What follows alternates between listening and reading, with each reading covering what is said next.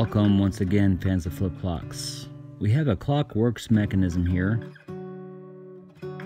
that is not working. This is part of a flip clock that we're going to get going again. So we're going to work from the inside out this time, something different. To get this thing going again, we've got to address these points here. This is where the gears come through to the plate, and those can be called oil wells. The axles there are called arbors, and they get dirty, so we're going to clean this out with a toothpick. You may not be able to tell, but I'm getting some dirt out of there. So I'm going to go through and clean out each one of these, and then eventually we'll oil it up to see if that's the problem. The thing is, whenever you have a spot like that, you'll have a spot on the other side as well.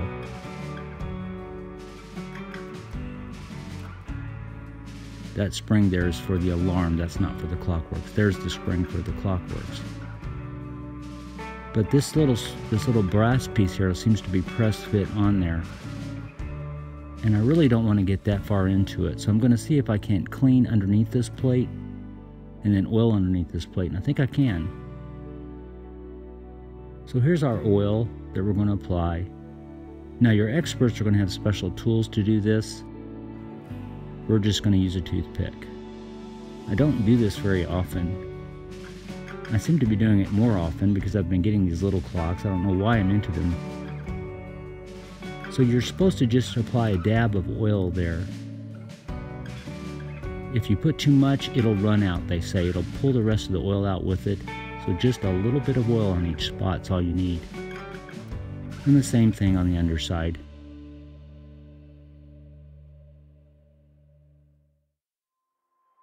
Now in manipulating the clock, it just started working all of a sudden. The balance wheel just took off. So it's pretty clear that that's what the problem was. So here we are, it's going, and it's actually hard to stop.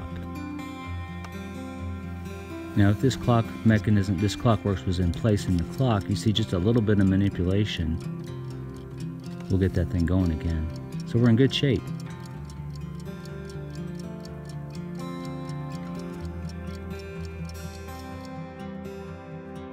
This little brass piece is the part that's going to impact that clock mechanism there.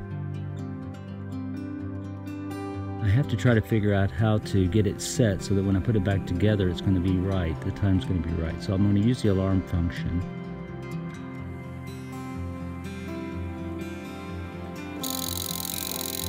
So it's going off around 8. What I'll do is I'll set it to 8 o'clock. And then I'll turn the hand, this would be turning the flip tiles there. So that should be set for 8 o'clock. We'll double check.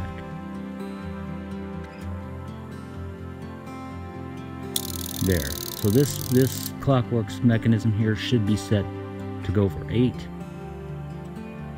I'll get this set for 8. Now you see there's no AM and PM, it's just one set of numbers. So it's an older clock, it's not very fancy. That little wheel there, that's got to take that brass piece. So I'll have to manipulate a little bit just to get it in place without knocking everything out of time. To get it secured, there's 3 screws.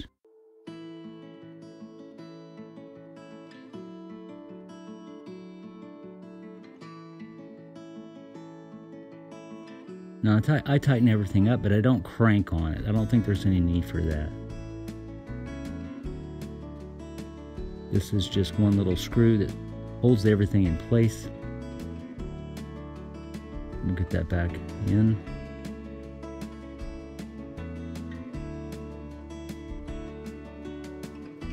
Now the cover also acts as the bell for the alarm. We have to make sure that the speed set there on the bottom, that little screw, there's a thing that slides over top of the setter inside there. Do you understand what I'm saying?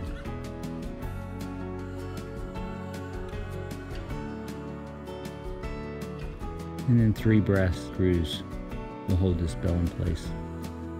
Those are right in the center, so it has some sort of a tone. It's sort of suspended there.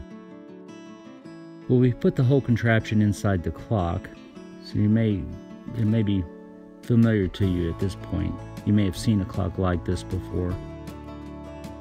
They're not fancy clocks, they're not famous clocks, but they do show up on eBay from time to time. So maybe this will give you more confidence to get one if they say it's not working. You are taking a chance whenever you get a clock like that, though.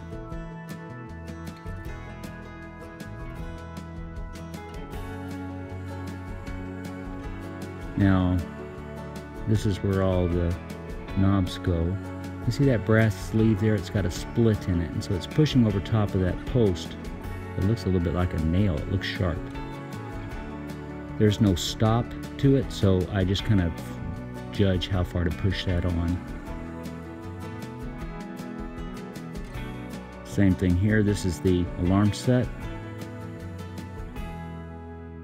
And that's probably far enough.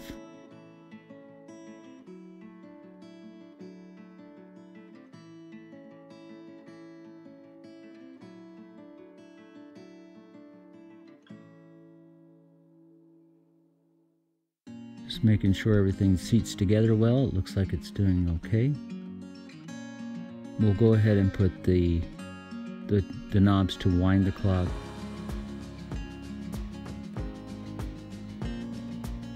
This one is to wind the clock itself, and you'll notice that I'm turning it counterclockwise, so it has left-handed threads.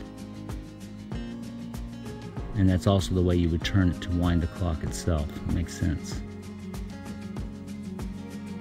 The alarm pull knob here actually has right-hand threads. I'm going to screw that on. Seems to be working just fine. Okay, so just 2 brass screws go in the back.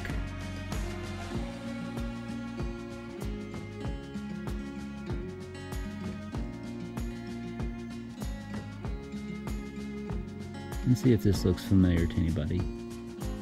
This is an Elgin. It's an Elgin wind-up flip clock alarm. Turned out pretty good. It's cleaned up well. Now there's some things I didn't show you about the clock. Check the alarm wheels here. Got the alarm wheels working fine. The clock flips fine. And everything's together. So there's something I got in the middle of. I thought, well, I'm going to clean this out. So do I clean the glass out with it in place? And this is actually glass, so you know it's older. It's not plastic. But this metal bezel here is holding the glass in place. There's a little corrosion right there. Also, the bezel's dirty. You can see I'm cleaning it. I'm wiping some filth away there. Now to get that off, that metal part, there's tabs in each corner. Now the original assembler grabbed a hold of those and twisted them. So to get that off, I would have to untwist that and straighten it as best I could and then push it out. So there's always a risk when you do that. These are thin metal. You could bend it. You're never going to get it right again if you bend it. My inner voice says don't do it. It ain't worth it. And 9 times out of 10 it's right, but I didn't listen to my inner voice. Got it off. So we're going to polish it up and protect it a little bit using this Renaissance microcrystalline wax polish. So that should buff it up real good, but also protect it from further corrosion. You just apply a little bit, and then you buff it out. The glass, I was able to get it pretty clean.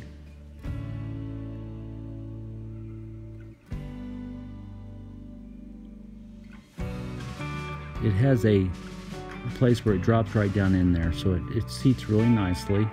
Not going to jiggle around. Then we put the metal bezel back in place. I'm putting the corrosion part on the bottom this time. And it's seating back just fine.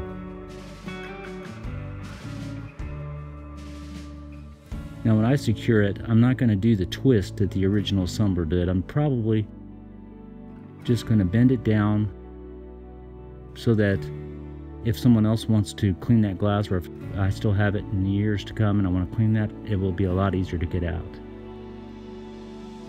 You know, the assembler, originally, they just didn't want it to move. No one thought people would be collecting these or repairing them. So there it is. Elgin, Japan. Wind-up flip clock alarm. It's got a burl wood look to it on the back side there. Now you know what all those knobs and buttons are for. It's a nice looking little clock and not hard to work on. Thanks for taking the time.